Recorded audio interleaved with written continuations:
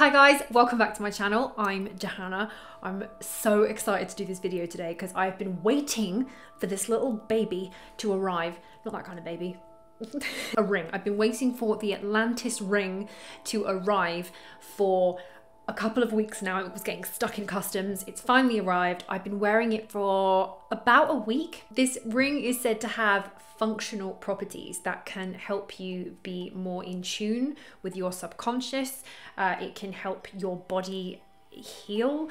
It can keep bad energies away from you, and it actually has some kind of functional energy shielding powers. Anyway, I thought I'd try it. It sounded amazing. So here's how it went.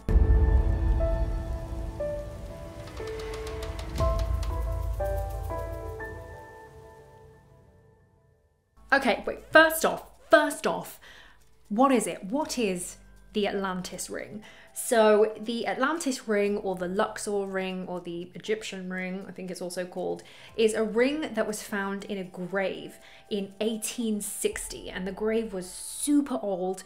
It was the grave of an ancient Egyptian priest called Dua, and it was from the 2nd dynasty, so it's literally like one of the oldest dynastic Egyptian graves that there is. What is unusual about this ring is it has sacred geometry like in the design of the ring. So it's not just a fancy schmancy piece of gold, it is a functional thing. The design of this ring is at least 5,000 years old. It is a very ancient design. We don't really know a lot about it, like, let's be honest, but I've done some digging and I found what I can. I'm gonna let you know everything that I know about the Atlantis Ring and why it's called the Atlantis Ring. Story time.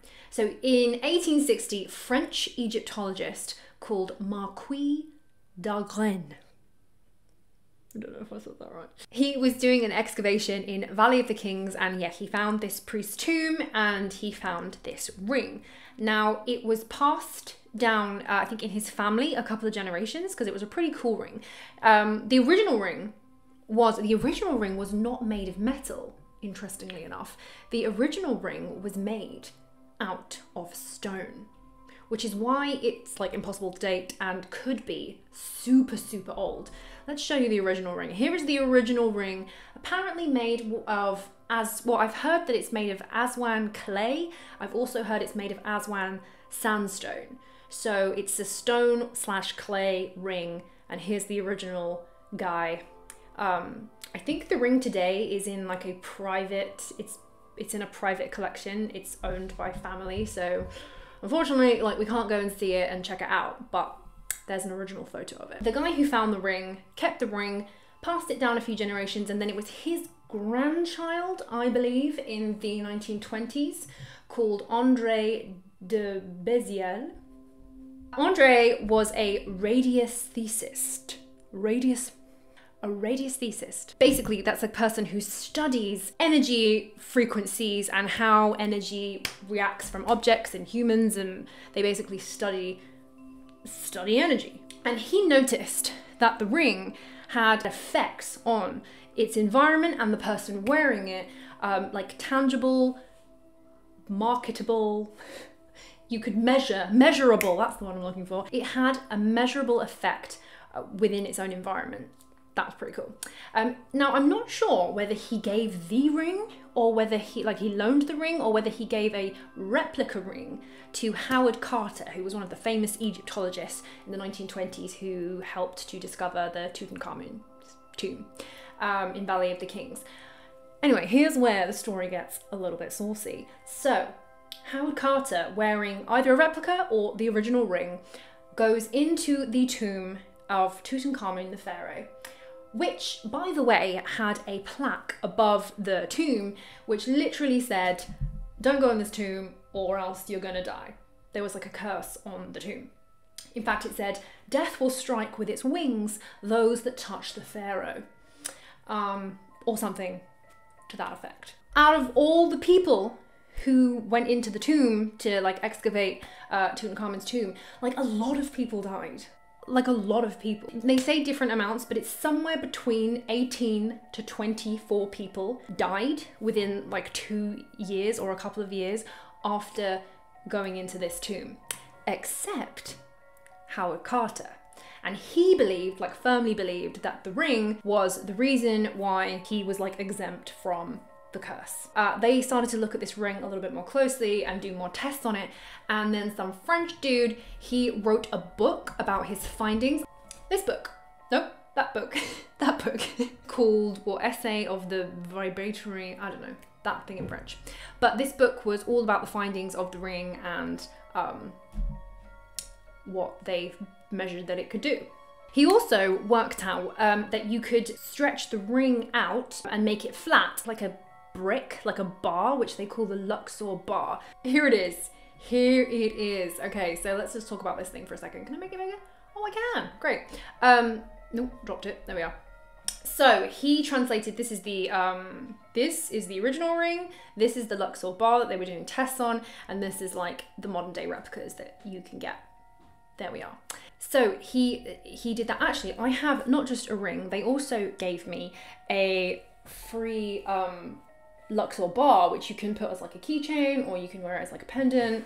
I'll show you. Which apparently this was coloured by light frequencies. That's how they got the colour into this metal. Do I have my little piece of paper? No, I am prepared for this video. So they started to notice that the bar had, and the ring had these frequencies that could affect the environment around it. Here's a little picky there of, that looks like the sacred, that looks like the, what's it called? Come on, Johanna. Brain. The golden ratio, right? No. Yeah, that spirally thing.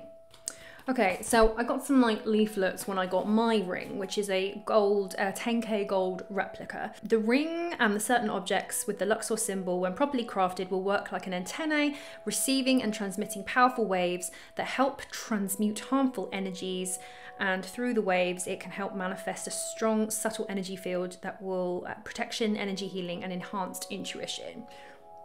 I had to try it. I had to order it. So I went online. There's loads of different places that you can buy replica rings. I found one, I think it was atlantis.net. She was like a Reiki master, and she seemed to be, she does a lot of the designs with like a CAD machine. So it's, the geometry is like on point. And I was looking at all the reviews, and a lot of people said that they could feel some stuff. So I was like, let's do this in the name of science. Oh no, didn't finish the story. So I was looking all over the internet trying to find out why this is called the Atlantis Ring. And there's no like firm information, but the kind of the lore, the myth, the legend is that Egyptian priests in the early dynasties. So the early dynastic Egyptian priests used to be the wisdom keepers and the like history keepers and the mystery keepers of the whole Cometian people. They were the people that spoke to Solon like thousands of years later and told Solon all about the history of the Egyptian people, where they came from. It is in their tradition that they believe that they came from survivors of an island that disappeared in a cataclysm. Literally, it's on the Temple of Edfu, and they are the people that told Solon about Atlantis. This Egyptian priesthood. So the Egyptians had knowledge of technologies and traditions that came from the original civilization before the dynastic Egyptians came to power. So it makes sense that this was found in an Egyptian priest's tomb. So it was obviously very special, it obviously meant something. And it makes sense that it could have been passed down, especially if it was made of stone. This thing could be, like the original ring, it could be 10,000 years old. It's 5,000 years old at least because of the tomb that we found it in.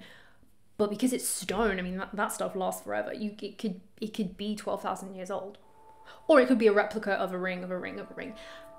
Maybe they had a function. Also, I remember one of the guides in Egypt when we were at Edfu, and I was trying to find the text talking about Atlantis, and he mentioned, weirdly, that the symbol, the pyramid symbol and the pyramid shape came from the island of the original civilization. They brought that to ancient Egypt from before. Pyramid shape is the holy shape for the Egyptian people. But why? Because the Egyptian people also imagine this shape, it was in the islands. And this is the reason why this shape or the pyramid shape is the holy. And also in the island, the obelisk is starting there. So anything that's like super angular, pyramid, that kind of megalithic stuff, he claimed came from before. And the shapes that are on this, it's like a obelisk.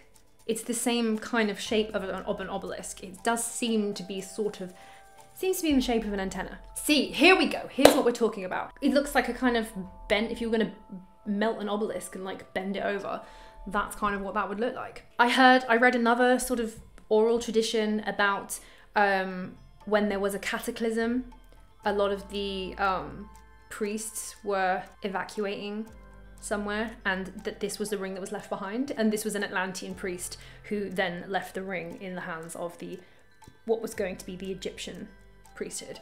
So I think kind of that's where it came from. So there's no like direct evidence link that it's Atlantis, but it's just picked up the name because it seems to have been an inherited object. There's nothing like this in any other Egyptian jewelry. Like, it's so precise, precision, sacred geometry. It just seems to align itself with like pyramid building, obelisk building, precision stone cutting. It lives in that world rather than the really ornate, colorful, curvy dynastic Egyptian stuff, like all their jewelry. Like, it doesn't seem to fit the narrative.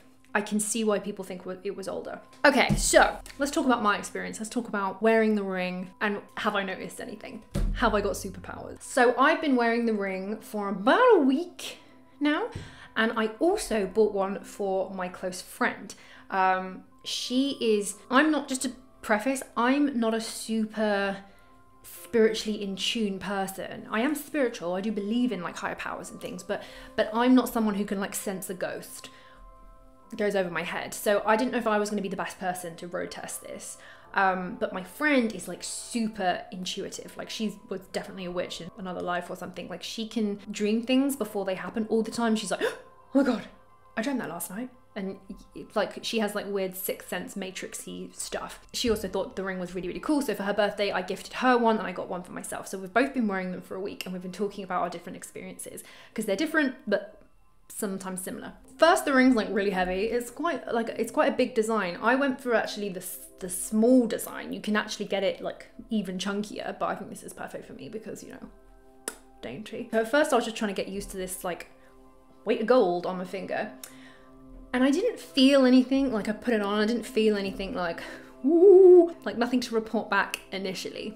As I was wearing it for a little while, I noticed that I felt calmer in situations that I'm normally quite anxious in. I noticed like a marked difference, that I felt calmer. I'm sleeping better. I'm going to sleep way more easily. I struggle to go to sleep sometimes, especially if I'm sleeping alone, if my boyfriend's not there or up gaming or whatever. It can take me like an hour sometimes, and I track my sleep on my watch so I can testify that I'm dropping to sleep quickly. If I get spooked in the night, I've got an overactive imagination, if I wake up, one of the like second nights I had this, I woke up and I thought I saw like a figure. There was like a dark shape in front of the curtain, and my immediate thought was, oh great, the ring makes me see ghosts. Like, great, I'm now in tune with ghosts. And then I was obviously like got a fright. And normally when I get spooked in the night, if I think I see a ghost or a murderer or something, it will take me a while to like calm down. I rolled over and I went straight back to sleep. And in the morning, I registered that and went, oh my goodness, what?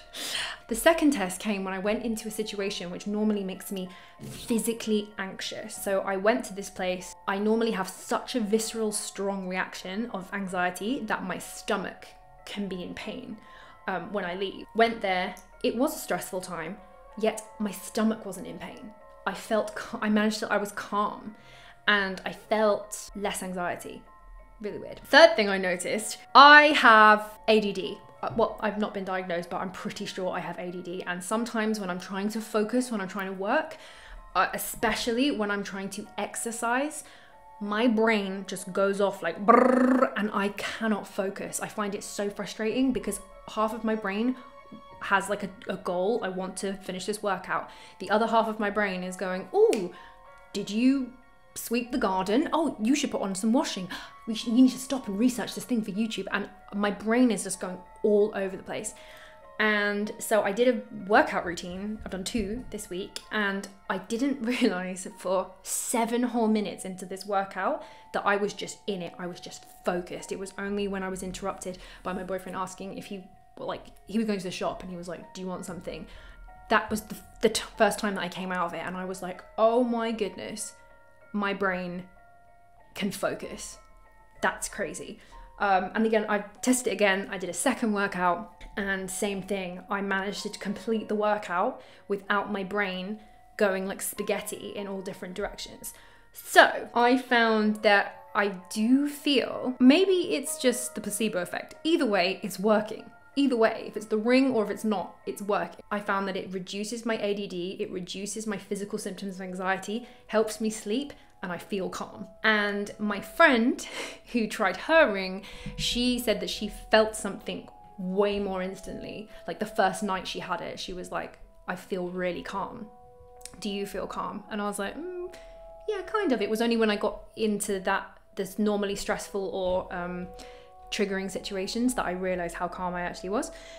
But she said she felt it straight away. She felt really calm. She's also a super anxious person, full of anxious energy, and she is, again, very similar to me, ADD. She can't focus on things. She said she sat down and she wrote. She had to do like paperwork, which is hideous. Who likes doing paperwork?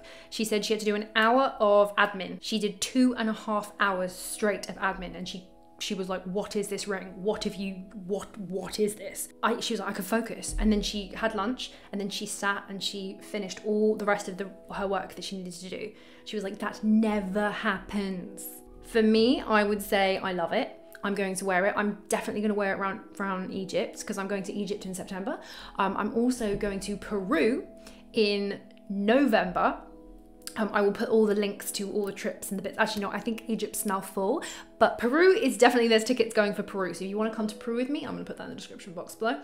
But I'm going to be wearing this in all my travels because I do believe it keeps me calm, and I do believe it helps me mentally. And yeah, so far so good. And definitely if I'm going to be going down into like tombs and whatnot, you know,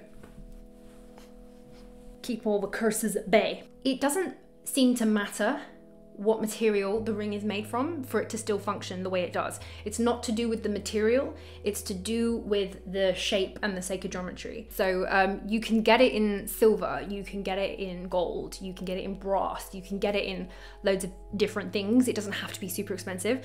I chose to get gold because I wear a lot of gold, and I knew that I was going to be wearing this ring like for life, so I invested in one. But if you want to try one, you can also pick them up quite cheaply and give it a go for yourself. Well, there we are. There we are, the Atlantis Ring. Did you know about it? It was quite hard to research because there was not a lot about it on the internet. So if you do know anything else about it, then please let me know. Just put it in the comments and I will see it. And yeah, let me know if I've missed out anything, because I love it.